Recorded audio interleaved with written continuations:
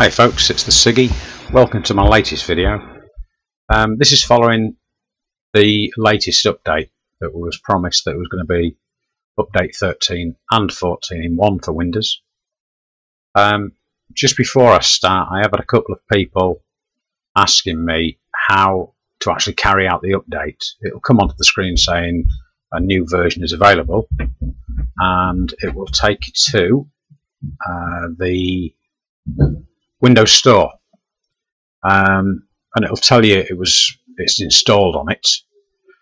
What you do need to do is you need to manually update with Windows 8.1. So taking your cursor over to the bottom right hand side, going onto my second monitor, go up to Settings, click on App Updates,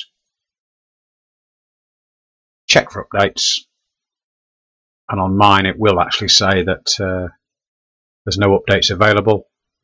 Just prior to starting this video it came up, there was the update. It does take quite a while actually. I've got a fast internet connection. Okay, so that's updated.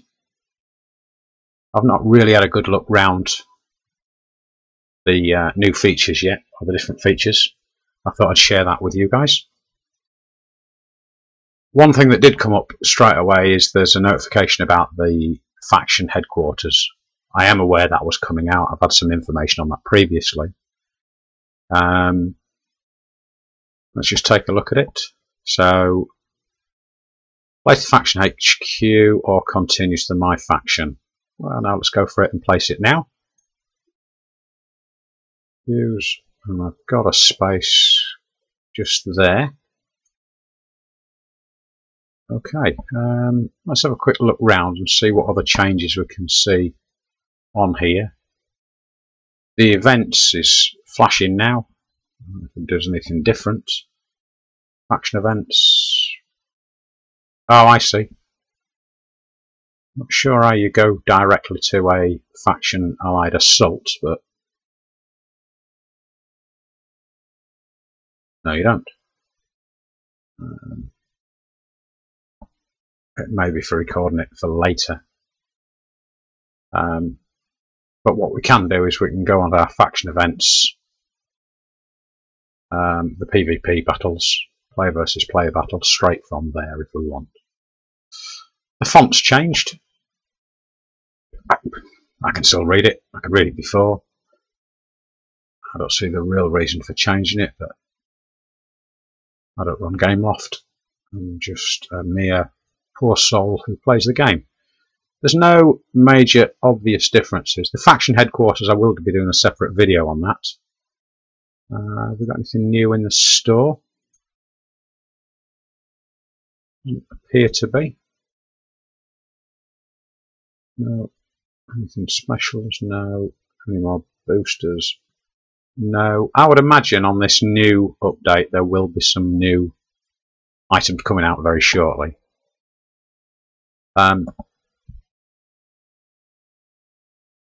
Let's just have a quick look back on factions.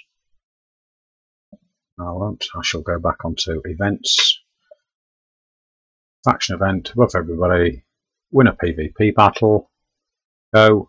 Right, it gives me the option to fight a battle. Ativos. It's like a reasonable size. What should we do with these? We'll have an air battle.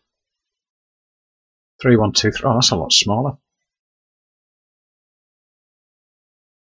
Also deploy, because I know it's going to be following the last conquest. My resources are seriously down. I've got to do some rebuilding. That's I think it's a UFO. That it's a lottery event. We're going to use a distress call here, and let's crack on with this. Oh man, it seems like everything's in slow motion. Again, the font is smaller on here. Not sure of the reason for that. So, EMP, let's take that nuke out.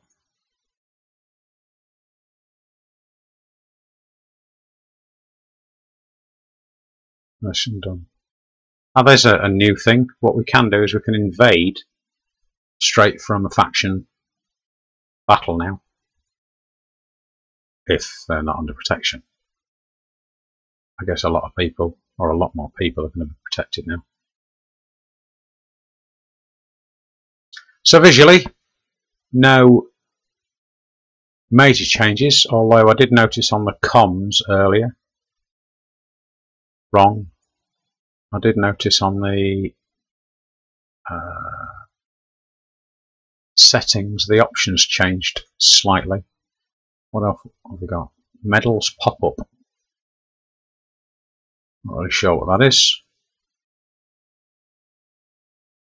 No, I don't want all that. Thank you.